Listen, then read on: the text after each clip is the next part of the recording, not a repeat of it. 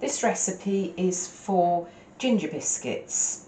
I have 200 grams of plain flour and I'm going to add a raising agent to that because I want my biscuits to rise. So I just need to add half a teaspoon of bicarbonate of soda. Now, if you don't have bicarbonate of soda at home, if you're doing this recipe at school, we'll have bicarbonate of soda, but if you don't have bicarbonate of soda at home, then you can always substitute plain flour. What's important with the bicarb is that you get a measured spoonful. So I'm just going to run the back of a knife over the top of that so it's level, because I know that too much bicarbonate of soda will make these taste awful. And I don't want to overdo that. So just half a teaspoon of bicarbonate of soda and a full teaspoon of ginger into these, and hopefully ginger won't all come out in one go. Now the ginger, I am not using the back of a spoon to measure, back of a knife to measure this, because I actually like quite a strong flavour in my ginger biscuits. So I'm just going to add just a tiny little bit extra. So these are sieved together, so you sieve all your dry ingredients together for this recipe, and that just helps to mix the ginger and the bicarb through the flour so that it's even.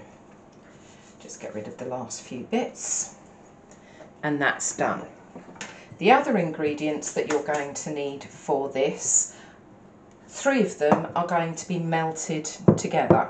So in my saucepan I have 75 grams of brown sugar and 50 grams of butter.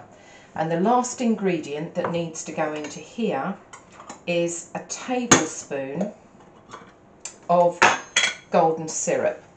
If you've got the squeezy syrup in the jar, it's easier to measure. I've got a tin of syrup at home. So what I've done with my tin of syrup is I've put that in some warm water. So I've had my tin of syrup standing in warm water, which means that it's gone a little bit runny.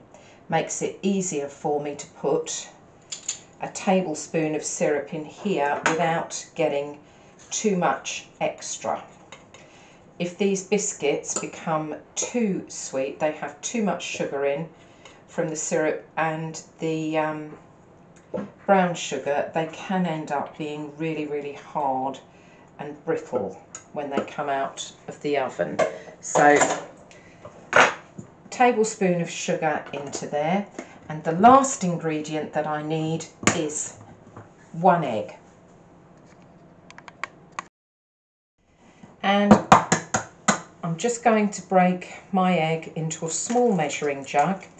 Can go into a bowl or a measuring jug, it's not really, doesn't really matter which, and I'm just going to use a fork to lightly beat this and mix this together a little bit.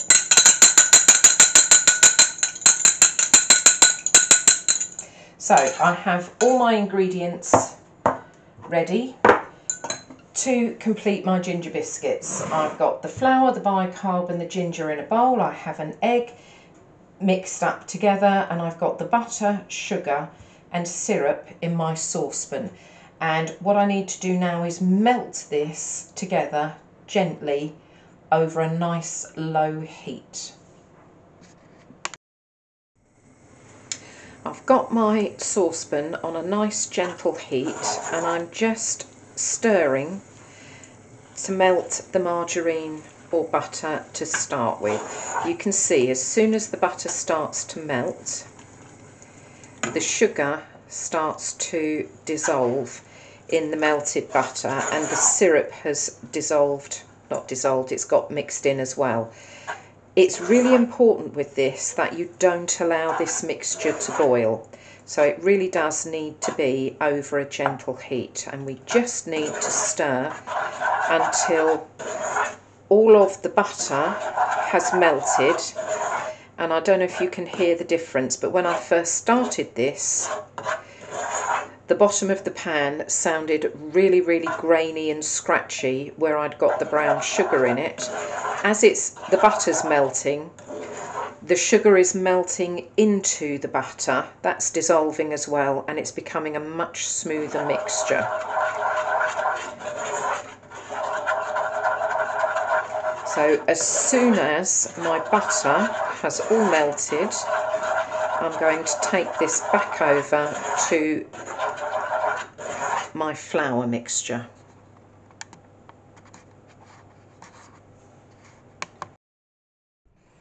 Okay, my brown sugar, syrup and margarine is melted, so I'm just going to pour that into my bowl with the flour, and I'm just going to make sure that I get all of that mixture out, and I'm going to start stirring this a little bit, but I haven't stirred it in completely. Really what I've done is just cover that mixture in a bit of the flour, and I'm then going to add my egg. What I don't want to do is to pour the egg on top of that hot sugar mixture in case I've got it too hot. If you boiled it and you then add it into your bowl and put the egg straight on the top, you could end up cooking the egg rather than getting this into one mixture. So this, as you can see, I'm stirring with the spoon I used on the heat. So I'm not putting my hands in yet because, as I've already mentioned, the mixture could be warm from the cooker, but this is all coming together into one dough. There we go. So I've got one gingerbread dough, the same consistency in my bowl. And it does feel a little bit warm, but having incorporated all the ingredients together, mixed them all together, it's not actually that hot. It is a little bit soft at the moment, so I'm just going to leave that for maybe 10 minutes before I try to roll it out. My dough has cooled down a bit, and I'm just going to take it out of the bowl. It's still quite soft, but that is quite normal with a ginger biscuit dough because it's made by the melting method. So you do need flour on your worktop for this, and because I don't want to be working this too much, I'm just going to roll this out half at a time. So this needs to be rolled out, so it's about 1/2 centimetre thick. So roll once, turn it around. It is a very soft dough, so rub your hand in flour if you need to and rub it over the top, but try not to pick this up with one hand while you're moving it. We don't want it to stick to the worktop, but we don't want it to be too thick either. So I'm going to stop about there. And I've got some star cutters, as this is gingerbread. I'm going to cut ginger stars from this. Now I'm going to put these straight onto my greased baking tray. If they don't pick up straight away like that, that's not a problem. Sometimes they come out, sometimes they don't. If you're worried about them sticking, just flour your cutter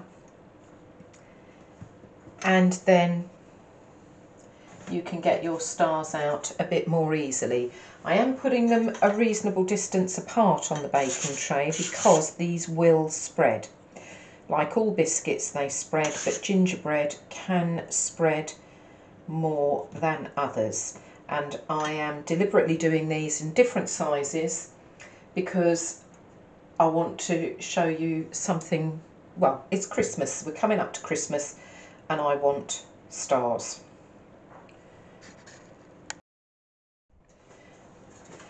This tray has medium and small stars on it. I've already got one tray of biscuits in the oven, and these go into the oven for 8 to 10 minutes. Because I'm doing different sizes, what I wouldn't do is put one of the very small stars on this tray, because there'd be too much difference in the time they would take to cook. But 8 to 10 minutes, and they need to be lightly golden brown around the outside.